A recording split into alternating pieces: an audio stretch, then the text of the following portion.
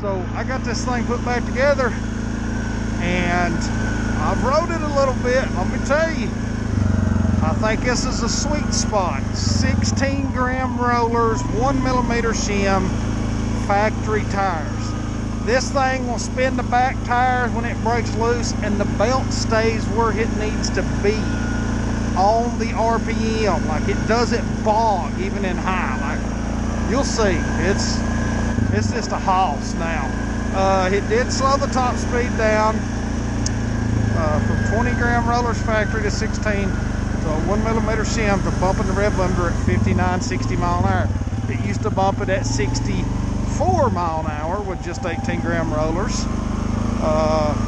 With a 1mm shim and 18 gram rollers, it'd bump it at 61, 62. But let me tell you, the trade-off, dude, it's awesome.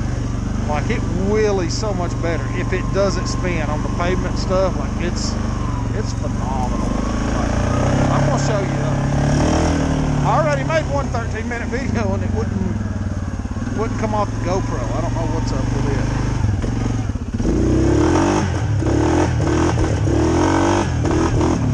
See what I mean? That's about half throttle. Like, it's a freaking hoss. Like, it's got more power now. You can just tell when you hit this thing.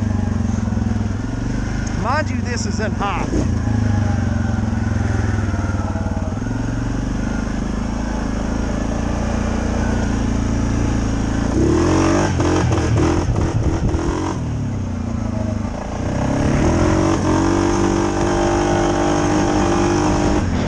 That was 50 mile an hour in that short of a distance.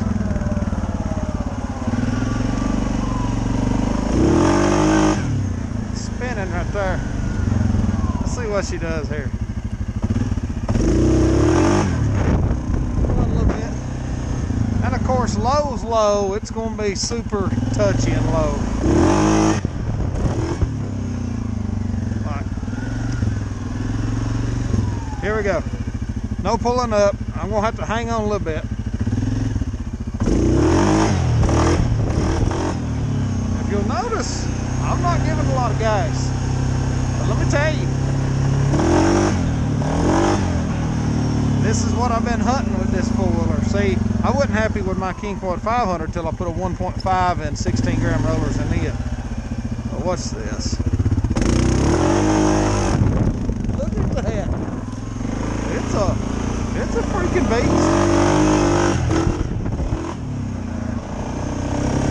I ain't pulling up on it neither. Now, this four-wheeler's always wheelied a little more than others. And, well, always seem to have more power than others. Notice how it's right there on the power.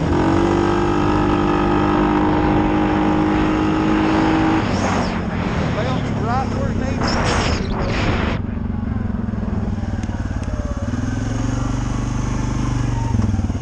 No braking, brake boosting the belt, I call it. What I mean by that is holding both brakes just a little. As you let off the brake, you punch it. 30,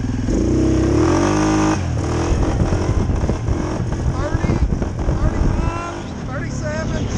I'm gonna let plumb into the 40s riding the wheelie. All right, now we're gonna go back to the same spot and I'm gonna show you no brake boosting. I'm just gonna nail it. Let's see if it spins, you know, whatever. Mind you, my max Zillas are halfway. I just took this out my bar and I didn't take my camera, and these tires suck in the leaves. They ain't worth crap.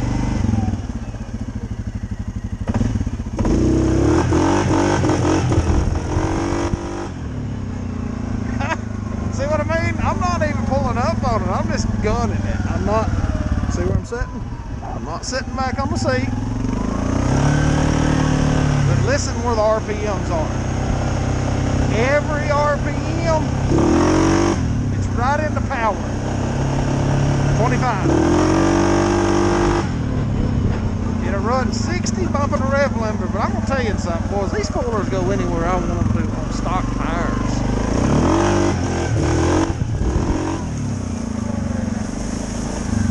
They really right in the power band. 3 wheels, baby. It had the front tire off the ground.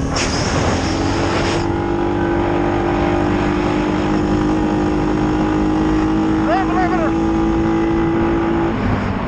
Woo! 59 right there.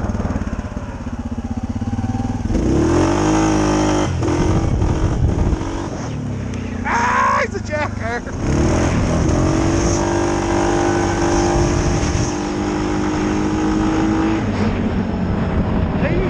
These straightaways are a 1/4 mile right here.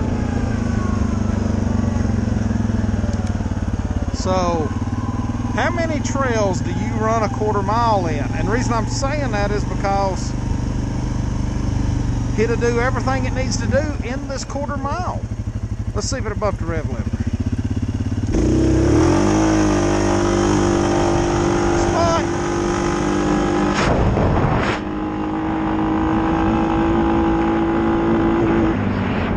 Bumped it. 60 mile an hour. Bumped the rev limiter.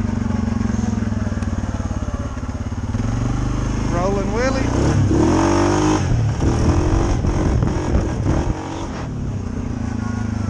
That means that ain't a freaking beast, boy. That's what this four-wheeler has been needing, even though it was pretty stout to begin with.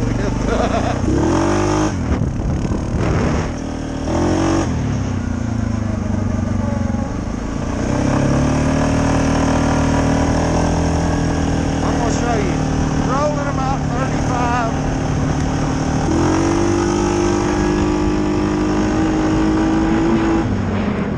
35 to 59 that quick.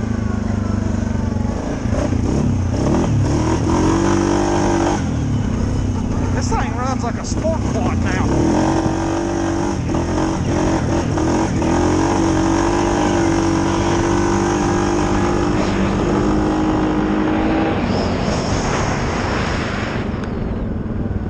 Playing, boy, this thing's freaking awesome. It's fun to drive now.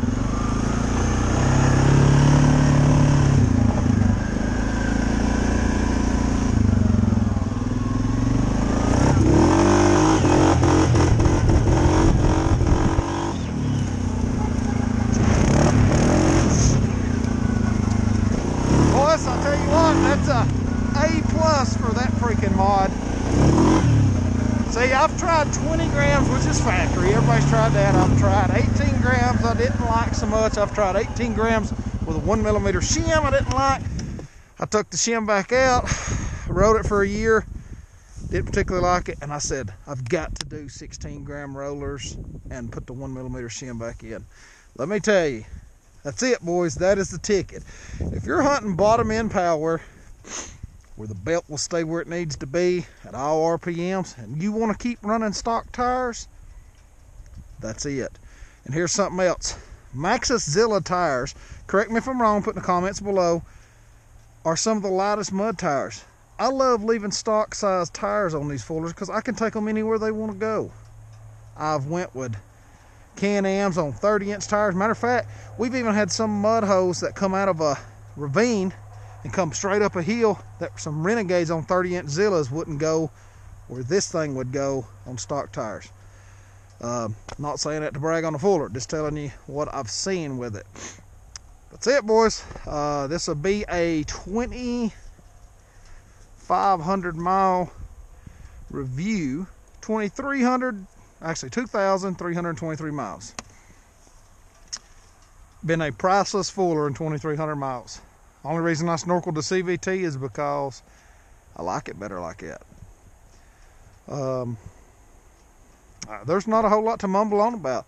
These are some of the best fullers, in my opinion, on the market. I've rode with Hondas, I've rode with Kawasaki's. Every Honda I've rode with in the past year or two has issues. New ones, old ones, whether it's brakes, overheating when you get in the mud, Can-Ams, breaking belts. Let's see. Kawasaki brute force. Had one of them with 100 hours on it, still looked brand new. It developed an oil leak you couldn't see, and the motor locked up because of it. I love a kingquad. They're simple. You can modify them pretty easy. There's not a whole lot of aftermarket support, but there's enough forums that people can point you in the right direction for stuff. So 2,300 mile update. This is one of the best fullers in my opinion you can buy.